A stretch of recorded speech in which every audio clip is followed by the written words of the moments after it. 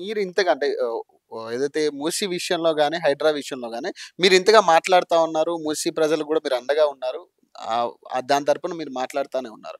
కానీ రేవంత్ రెడ్డి ఒక పక్క ఆయన ఏం చెప్తా ఉన్నాడంటే ఖచ్చితంగా ప్రక్షాళన చేస్తా.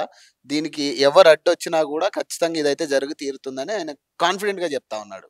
మొన్న గూడా. మరి దీన్ని ఎట్లా అంటే బీఆర్ఎస్ వాళ్ళు దీన్ని డైవర్ట్ చేస్తా ఉన్నారు. ప్రజలంతా కూడా స్వచ్ఛందంగా ముందుకొస్తా ఉన్నారని ఆయన కన్ఫర్మ్ చేస్తా ఉన్నారు. దీనికేం చెప్తారు? ఇప్పుడు ప్రజలు స్వచ్ఛందంగా వచ్చి వస్తున్నారా రావట్లేరా నాకంటే ఎక్కువ మీకే తెలుసు. ఎందుకంటే ఎక్కువ జనంని కలిసినోళ్ళు మీరే.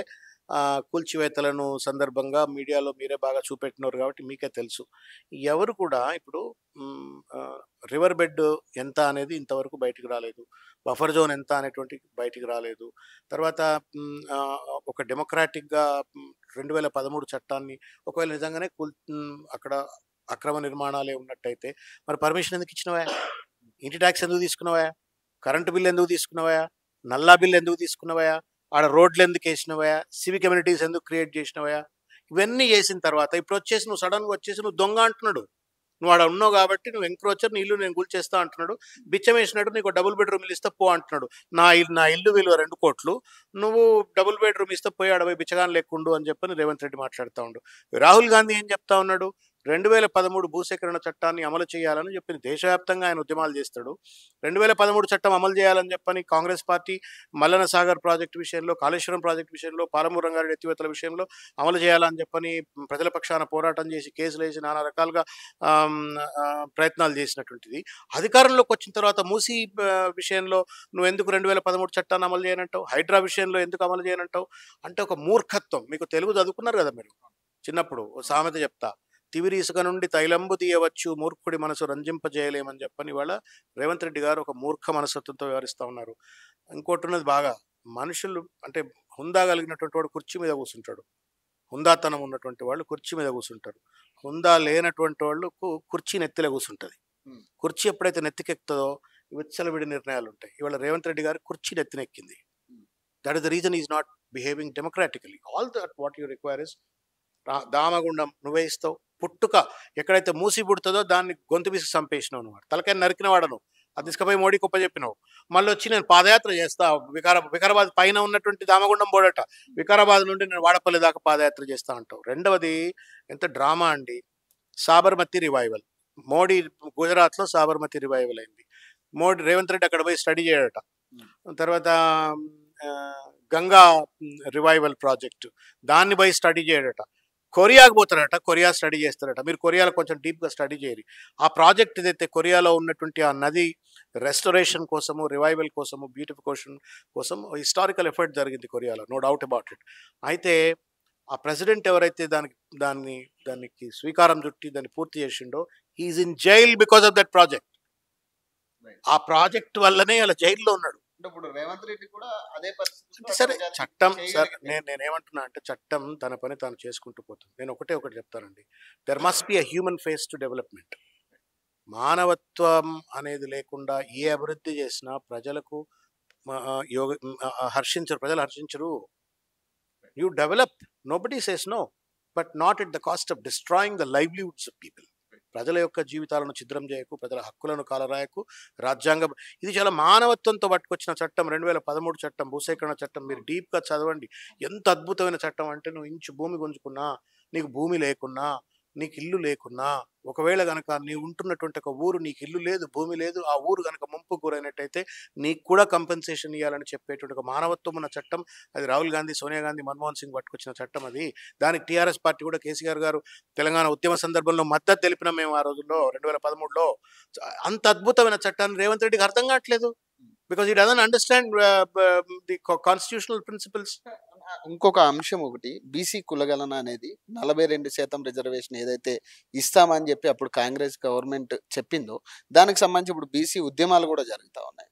ఇప్పుడు రేపు కూడా కొంతమంది కాంగ్రెస్ బీసీ నాయకులు కూడా అక్కడికి వెళ్ళి ఒక చోట మిర్యాలగూడ ఏరియాలో వాళ్ళు కూడా ఒక ఫంక్షన్ పెట్టిరు, పార్టీ అనేది. సో మీరేం చెప్తారు దీనికి? అంటే బీసీ ఉద్యమాలు జెన్యున్ గా జరుగుతున్నాయా, లేదంటే దీనికి కూడా ఒక రాజకీయ రంగు పులుముకునే ఛాన్స్ ఉందా ఇప్పుడున్న పరిస్థితుల్లో? అంటే ఒక్క విషయము, ఇది ఒక హిస్టారికల్ ఆపర్చునిటీ. దీనికి కొంత హిస్టారికల్ నేపథ్యం ఇప్పటిదాకా చాలా ఎలాబొరేట్గా మాట్లాడినా, బట్ ఇది ప్రజలందరికీ తెలవాల్సిన అవసరం ఏంటంటే, 2018లో ఒక కేసు నేనే మూవ్ చేసినప్పుడు పంచాయతీరాజ్ ఎన్నికల సందర్భంలో నిమ్మక్ Jayaraj versus government of Andhra Pradesh చట్టం ఆ తీర్పులో ఉన్నటువంటి ఒక ప్రాతిపదికగా సామాజిక ఆర్థిక రాజకీయ వెనుకబాటుతనాన్ని అధ్యయనం చేసి ప్రపోర్షనేట్గా రిజర్వేషన్స్ ఫిక్స్ చేసి ప్రజల యొక్క అభిప్రాయాలు సేకరించిన తర్వాత మాత్రమే ఎన్నికలు నిర్వహించాలని చెప్పని అప్పుడు ఇచ్చినాం. అప్పుడు జస్టిస్ రామచంద్రరావు గారు ఒక తీర్పు ఇచ్చినారు చేయండి అని.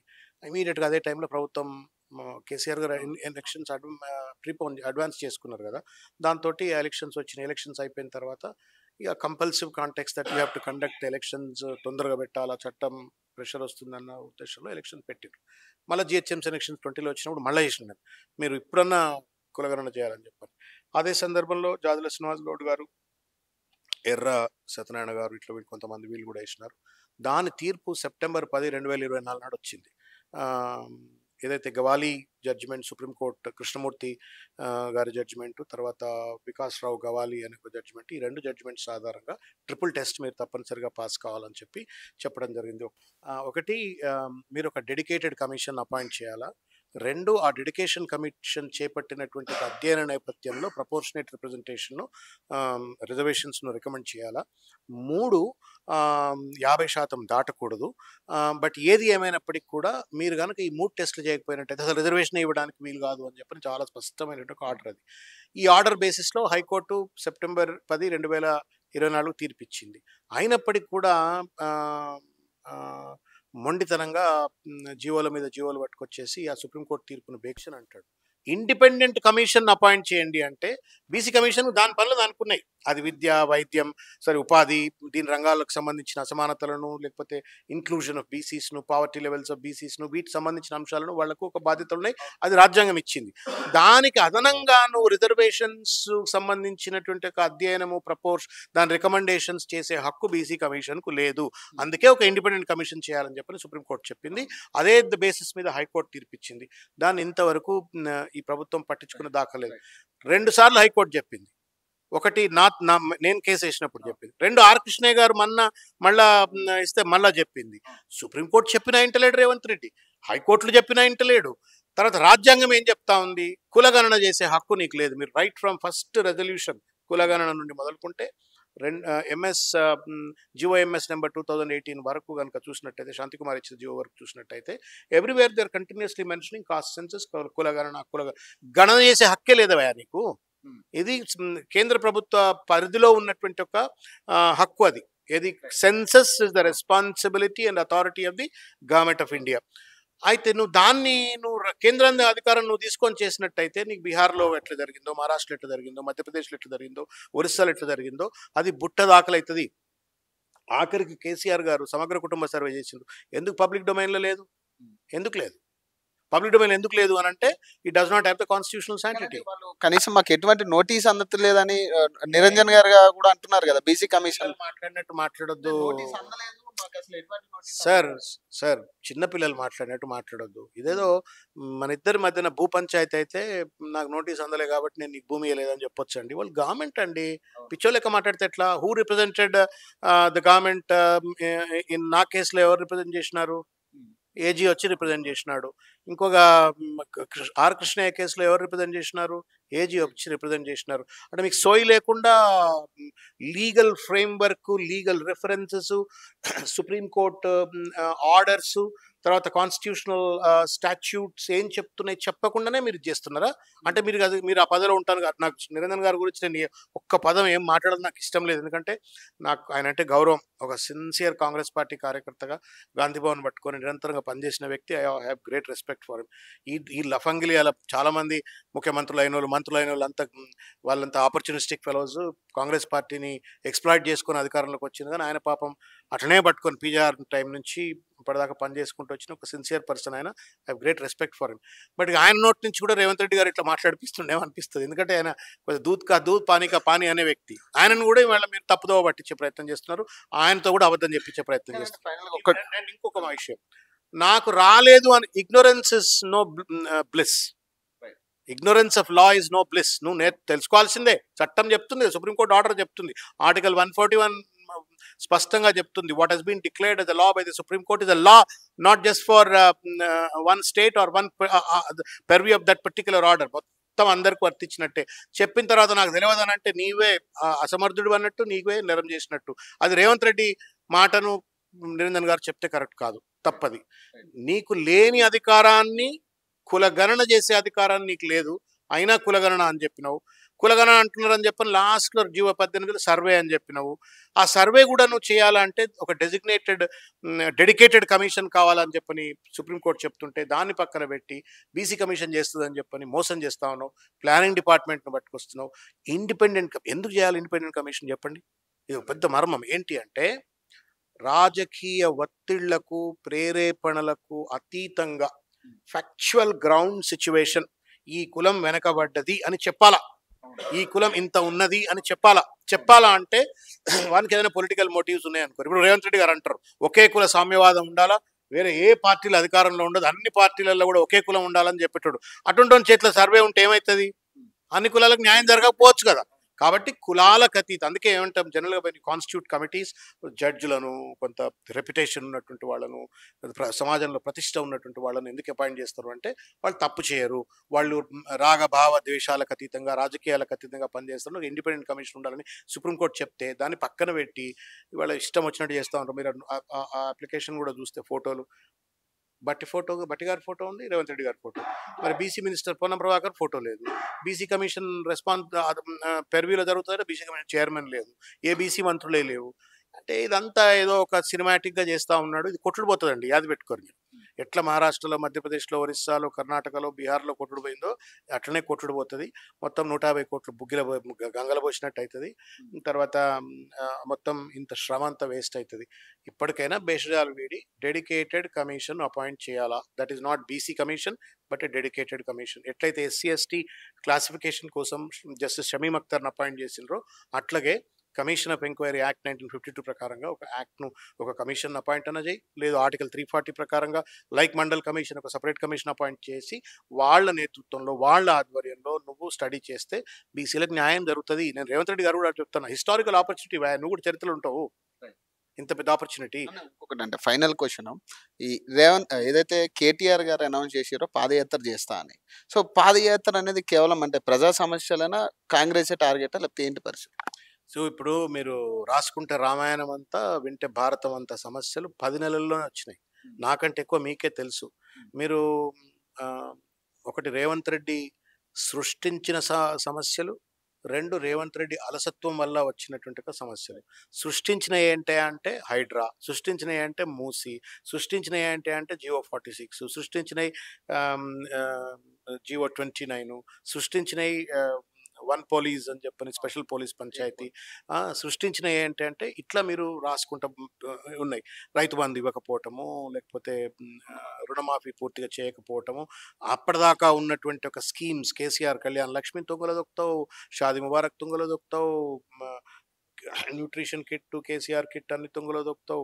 అనేక రకాలైనటువంటి ఒక అద్భుత పథంలో చేపల పథకం ఆపేసినావు, గొర్రెల పథకం ఆపేసినావు, మొత్తం అందరి నోళ్ళలో మన్ను కూడా. ఇది సృష్టించినటువంటి ఆయన ఆయన ఆయన అలసత్వంతో జరుగుతున్నటువంటి ఒక తప్పులు ఏంటి అంటే 420 ప్రామిసులు ఇచ్చినావు, డిక్లరేషన్స్ చేసినావు, దేన్ని కూడా నువ్వు ఇంప్లిమెంట్ చేయట్లేవు కదా. పెన్షన్స్ ఇస్తా ఉన్నావా? 4,000 రూపాయలు ఇవ్వట్లేవు. నువ్వు ఇస్తా అన్నావు, ఇవ్వలేకపోతే చెంపలేసుకో భయ్. నువ్వు చెంపలేసుకోనంత కాలం నేను నిన్ను అడుగుతూనే ఉంటా. ఇవ్వనన్నా ఇవ్వు, ఇవ్వలేకపోతే చెంపలేసుకో. నా వల్ల కదని చెంపలేసుకో. It's possible. All of us make promises and then sometimes you cannot implement it, so therefore you confess. Sorry boss, నేను చేయలేకపోతున్నాను, దండం పెడతా భయ్, క్షమించురి, నేను అప్పుడేదో మీ ఓట్ల కోసం చెప్పి ఇప్పుడు చేయలేకపోతున్నా. 4,000 నిరుద్యోగులకు 4,000 ఇస్తాను, 6,000 రూపాయలు వికలాంగులకు ఇస్తాను, తర్వాత 2,500 రూపాయలు మహిళలకు ఇస్తా అని చెప్పినావు. నువ్వు ఇట్లా అనేక వాగ్దానాలు చేసి నువ్వు ఆ వాగ్దానం అమలు చేయకుండా రాష్ట్రాన్ని ఒక ప్రొడక్టివ్ ఎంటర్ప్రైజ్గా తీర్చిదిద్దుతాడు. ఏం చేస్తాడు? గుప్పెట బట్టి నడుపుతాడు. ఎవడైనా సంసారాన్ని ఎట్లా నడుపుతాడు? మనం ఇండ్లలో అంటుండే అనుకట, గుప్పెట్లో పెట్టుకొని, కడుపు కట్టుకొని గుప్పెట్లో పెట్టుకొని సంసారం నడుపు, గుప్పెట బట్టి సంసారం నడుపుతారు అంటే కేసీఆర్ రేవంత్ ఏం చేసి ఓపెన్ చేసి పడదొప్పిండు. ఇంట్లో ఏమో సమస్యలు ఉంటాయి, ప్రతి ప్రభుత్వంలో, ప్రతి సమాజంలో, ప్రతి ఇంట్లో కూడా సమస్యలు ఉంటాయి. వచ్చే రావుడే అది తినే పళ్ళెంలో ఊసినట్టు రేవంత్ రెడ్డి రాగానే తెలంగాణ మీదనే ఊసిండు వచ్చి. ఏంది అది? రాష్ట్రం అప్పుల పాలు అయిపోయింది, దివాలా తీసిపోయింది, భ్రష్టు పట్టిపోయింది, సర్వనాశనం అయిపోయింది, తెలంగాణ మొత్తం అధపాతాలను ఉందని ఎవరన్నారు? వేరే ఎవడో అనలే, రేవంత్ రెడ్డి ప్రచారం చేసిండు. అసెంబ్లీ సాక్షిగా ప్రచారం చేసిండు. మంత్రులు, ఎమ్మెల్యేలు ఒకటి మీద ఒకటి పోటీ పట్టి ప్రచారం చేసిండు. ఏం జరిగింది? పెట్టుబడులు రావట్లేవు. ఇవాళ దాదాపు 2000 లేఅవుట్ పర్మిషన్స్ పెండింగ్లో ఉన్నాయి హెచ్ఎండిలో. ఒక్క పర్మిషన్ ఇస్తలేడు. రియల్ ఎస్టేట్ ఆగిపోయింది. 15,000 కోట్ల రూపాయల రెవెన్యూ డెఫిసిట్ ఈ మధ్య కాలంలో ఉన్నట్టుగా మనం చూస్తూ ఉన్నాము.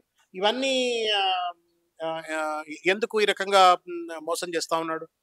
This is not certainly appropriate. Revanth Reddy గారు ఈ రకమైనటువంటి ఒక పరిపాలన కొనసాగిస్తూ ఇచ్చిన వాగ్దానాలను అమలు చేయకుండా, డిక్లరేషన్లు అమలు చేయకుండా, మరో పక్కన తన మూర్ఖత్వంతో వాళ్ళ సమస్యలు సృష్టించి వాళ్ళ ప్రజల పాలిట శాపంగా మారాడు. మరి ఎవరు మాట్లాడాలి వాటి తరపున?